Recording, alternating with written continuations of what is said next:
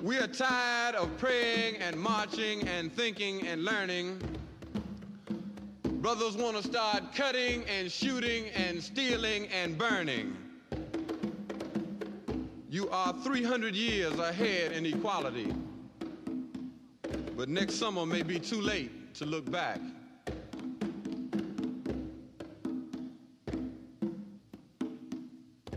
I call us the forgotten ones. No one was worried about us until we rioted. Baltimore City is a real tough place. We still have buildings burnt down from the 60s. There's heroin addicts everywhere you turn. But the city made me strong. I ran the streets, I hung on the corners. I hung with the drug dealers. I hung with killers. And it's not nothing that I'm proud of, but that's what I saw every day. We're not bad people, we're just misunderstood. I have witnessed my friends being locked up unjustly. I have been locked up before unjustly.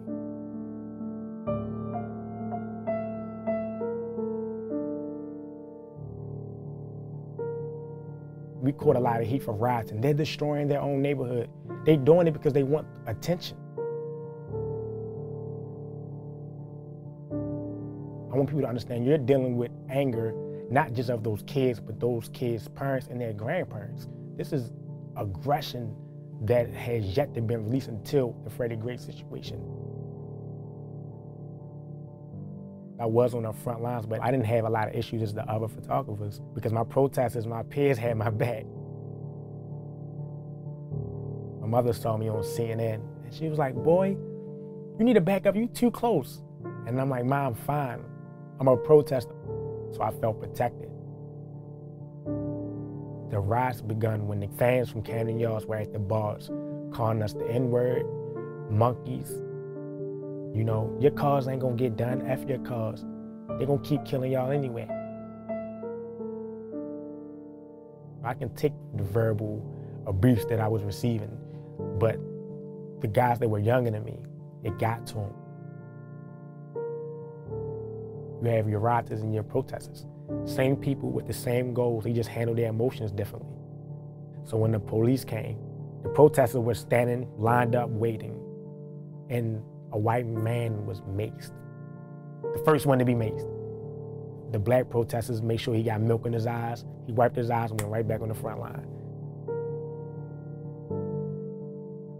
When you see my pictures and people say my pictures are passionate, it's because this is my city, this is my home. My camera and my phone are my weapons. Social media is like a nuclear bomb if you use it right. Unless you're gonna delete every Instagram account, every Twitter account, every Facebook account, and take down every blog there is, you have a voice. You can make something go viral with a push of a button. I want history to remember that we didn't have leaders like Malcolm X and MLK, those dynamic men to lead us. These are the people that are fighting now. I'm documenting my history that my community will pass down deeper and deeper. I'm not gonna let us be forgotten. This is my community, so I'm gonna fight for it.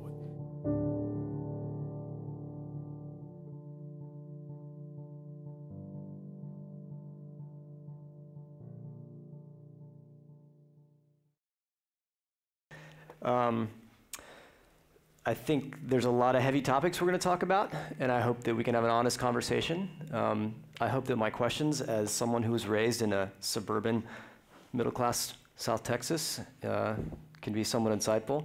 So I think the first thing maybe we can talk about is give us a sort of background on what happened with the Baltimore uprising. I think that we saw the images in the media, but maybe we don't really understand a lot of the truth of what happened. Basically, what happened was, Freddie Gray, he was locked up and they took him supposedly for a rough ride. Rough ride is basically, when they handcuff you behind your back, and then, you know, you ride on the paddy wagon, and they ride rough, long hours. I've been in the back of a paddy wagon, rode around for hours. No rough ride is that bad, you know, to sever your spine. You know, his leg was broke when they took him into the paddy wagon, and supposedly they stopped on the way to what they call the bookends, and they beat him some more, you know, and he never made it, you know. And from there, I found out through text messages, you know, from my peers in my community, because I grew up about 10 minutes from where everything took place. I'm from West Baltimore, and I had friends that knew Freddie Gray, so when it happened in the video, before it even hit the internet, we was receiving it via group text and text messages.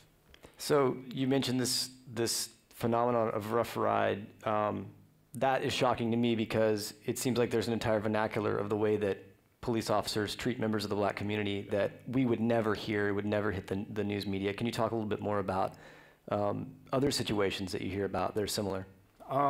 I done seen a lot of situations dealing with the police. It's been times I've been walking home from school, and I was going to community college, and the police pulled me over.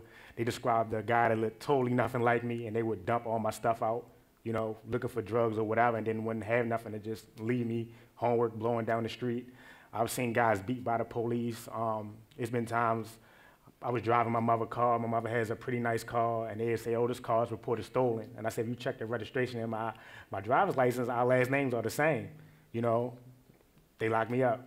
You know, dealing with the police is very difficult. They're not all bad. I've made friends with plenty of police officers that want to do good in the community. They just don't know how, because the hole has been, you know, dug so deep, and the hate is so deep as a social norm in Baltimore City. And that social norm really was the pretext for what happened with the uprising. So yes. Why was it that situation where people, you know, what was it in that sort of mix of things that were happening that brought people to that level of protest? I want people to understand, you know, like with the Freddie Gray situation, we're all like Freddie Gray. I could have been Freddie Gray, you know, if I was at the wrong place at the wrong time. What happened to Freddie Gray is normal. You know, it's the fact that it was caught on video, but this is anger that has been building up for a while in my community. You know, we have a lot of vacant homes, homeless issues. Baltimore City is one of the most heroin populated places in the city, so it's a dangerous city, but it's a beautiful city at the same time, but there's so many issues that get swept under the rug that no one deals with. So all the emotions just were released through the uprising. It wasn't just Freddie Gray, he was just that last drop in that pot to make it overflow. And what was it that, at that moment, why did it overflow? What was the real precursor? I mean, I guess we know the precursors. What was the really inciting moment other than Freddie Gray? It was a peaceful all week. You know, we protested numerous times before anything took place. It really started, it wasn't even between the police and the protesters that really started the uprising. We were protesting, and basically what happened was the Orioles fans during the Orioles game, we shut down downtown Baltimore on our own with no help from Baltimore City police. They were only worried about City Hall and Camden Yards, which is our baseball field, because it was a baseball game going on. So it was about 2,000 protesters, beautiful. So many different ethnic backgrounds came together for this cause, 2,000 people. What happened was it was just so many people we took to the streets. The protesters basically got branched off on our way to, you know, deal with the police and talk to the police. The Orioles fans that were at the bar across from the stadium were throwing racial slurs. And it was so many different age groups. You know, you're dealing with ages 70 to 13 years old, 10 years old out there. And what happened was, through the racial slurs, they called us N-words, monkeys. People who were supporting the cause from different ethnic backgrounds were monkey lovers, N lovers, and they laughed and giggled, and it was funny to them. And the younger guys, about, I'm gonna say 16 to 18, those are the ones that sparked the uprising, the younger guys, because they're not used to that. You're dealing with guys who never left their neighborhood. You know, they sit in West Baltimore, they or East Baltimore. They never, you know, ventured out. You know, I was the same way at one point in time when I was younger. I stayed in my neighborhood where I felt comfortable. Yeah. Within that, you picked up your camera and started documenting. Talk a little bit about your experience as a photographer leading up to that and what really got you in the middle of that. Being a photographer, I was always the oddball, you know, walking around with a camera. You know, it was not normal at all. This to see me with a camera, let alone anyone else in my community. You know, cameras are like foreign objects, you know, so when it happened, I just felt obligated, and I was building up, you know, my career, learning as I go, you know, because I taught myself. And so when Freddie Gray's situation happened, I knew the possibility of riots and everything else because of the mentality of my city. So I just, you know, went out there and just documented everything that I could. I didn't want to be biased, so I showed the good, the bad, and the ugly. You know, I got a lot of backlash from my community. You're showing them destroying police cars, but that's what's going on. You know, you can't complain about media being one-sided. You know, if it bleeds, it leads, and expect me to do the same thing. You know, I'm going to show the positive things in the neighborhood, the negative, and everything in between. I'm interested then, what was the original kind of reason that you picked up a camera in the first place? I want to know young Devin. Where did he first touch that camera? I'm 2.5 years in. It's about to be 3 years in January, and basically photography saved my life. I would be in the grave if it wasn't for photography. That was my inspiration. You know, I had my daughter when I was 21, and she inspired me to be larger than life. But back in 2013, I lost both my best friends. One, which was like my big brother, was shot 7 times in front of his house. I went to pay my respects to his mother with my other best friend, and I hugged him, told him I loved him. And then after that, you know, I had a photo shoot to do. And it was just for fun, just hanging out with my friends, taking pictures. You know, I'm like the only guy around with a camera, you know, come take pictures. So when I went to go take pictures, I received a call about an hour and a half later that my friend had been shot in the head and killed. So I lost both of my best friends, one Friday and one Saturday at the same time.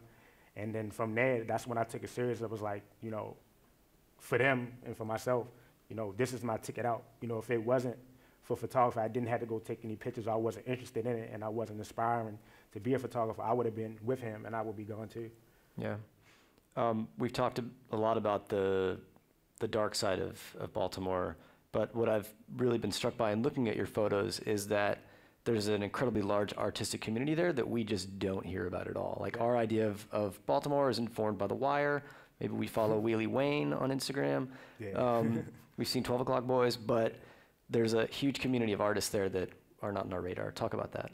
Yeah, it's a large community. You know, we're just people who, even in my community, people who just want to be entrepreneurs, people who just want to get away, just want to get out. You know, they're trying to find ways, and a lot of us have turned to art. If it's rapping, singing, poetry, painting, you know, and then we don't have a lot of support from the city, so a lot of us just learn on our own. If we can't go to school, we don't have the funds to go to school or art school, so we just teach ourselves. Baltimore is, you know, it's sectioned off. It's a cultural gap in Baltimore. You know, you have your kids that go to, you know, MICA and the art institutes, and then you have street artists such as myself. You know, didn't go to school for that, but, you know, they don't communicate. It's totally two different worlds, you know, so my goal is to close that cultural gap, because I hang on both scenes. You know, I still hang in the hood, I still hang with my friends, but I also hang with the art kids that go to MICA, that go to these schools, you know, and I think that's important, but that's one of Baltimore's biggest issues. People do not communicate in the community. You know, you go to MICA, it's a beautiful facility, and you turn two streets over, and then you're in the projects, and totally two different worlds. Yeah. Do you see there being more artists now because of the way that people have access to media and cheaper technology to do the sort of stuff that you're doing? Yes. Like, I have amazing friends who, you know, even younger kids that I talk to that, you know, they have an iPhone, they go out and take pictures. You know, pictures are amazing, they have wonderful eyes.